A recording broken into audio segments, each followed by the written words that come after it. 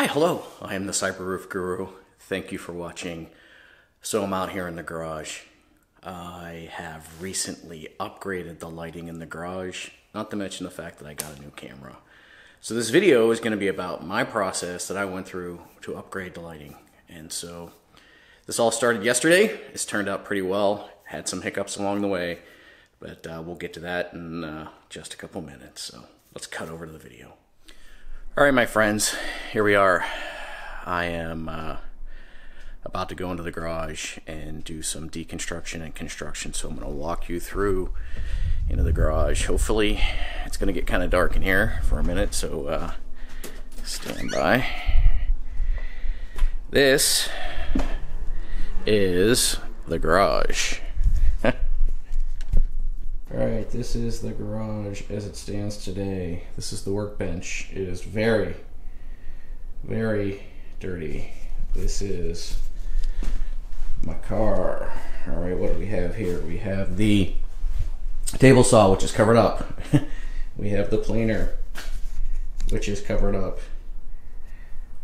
And the router table, and then a miscellaneous group of tools here, which in this case is you can't see it because the lights aren't on, miter saw and whatnot. So I'm going to flip on the lights that I do have and show you how much brighter it gets. Okay, this is with the lights on. You can see it's a little bit better. I've got some light over here in the corner. Got some more light over the workbench, but it's not awesome. And I'm trying to adjust the aperture here a little bit. So what you can see is in this case, both lights are currently on. The light over here is finicky and likes to not work. These two lights over here work okay, but maybe you can see the flicker. They all have tremendous flicker, to be quite there you go, look, I got it on the video. It just randomly stops working. And this is what I'm left with, a workbench here that is just underlit and not very terribly useful. Alright, so this is the long view of the garage. This is the example of the lighting that I have right now. You can see in the ceiling, got a nice little hole where honestly I fell through the ceiling here at one point, and then it actually fell down and landed on my car. That's awesome. So I am going to be replacing these lights right here and right there with bigger, better lights.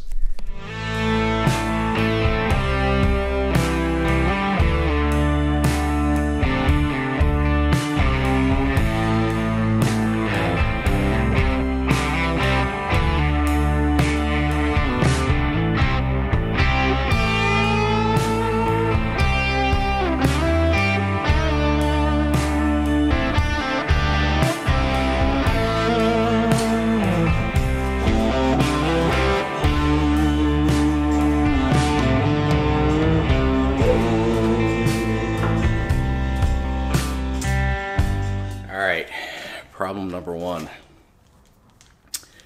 These are not long enough, and the pigtails to connect them end to end are not long enough. So now I got a problem I gotta figure out. I don't know how to solve it. Here are the options. Cut them, extend them, or search online for longer ones and wait. So I might have to do both. We'll see.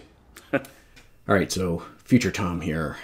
I decided to take the pigtails that connect the two lights together, which are only about 19 inches long, and cut them in half, extend them with some wire that I got at one of the big box stores. Now, the wire is black, the pigtails are white, so it looks kind of ridiculous, especially coupled with the fact that my heat shrink tubing was red.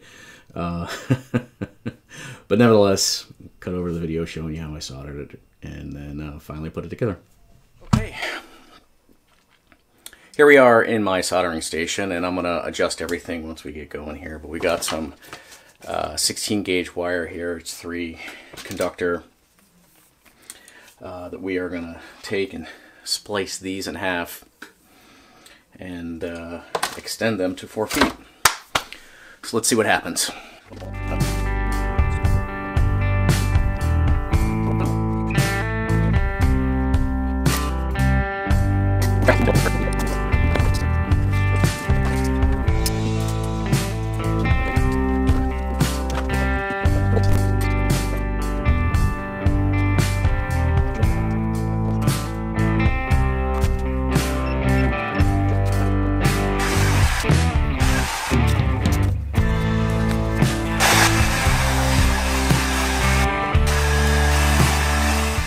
Okay, friends, the cables are made.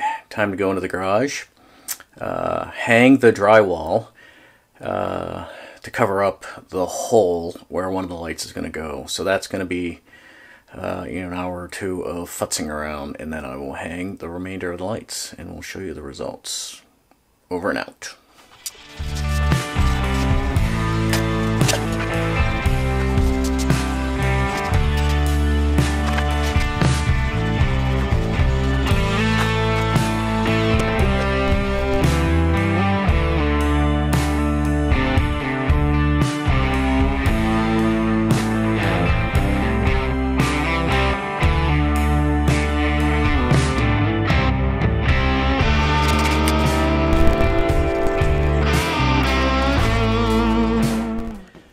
So this is the new garage with the new lights. I think it turned out wonderful. It is so bright in here. It's going to make such a big difference working in here. Still got some cleanup to do with the hanging wires, and don't know what I'm going to do over here.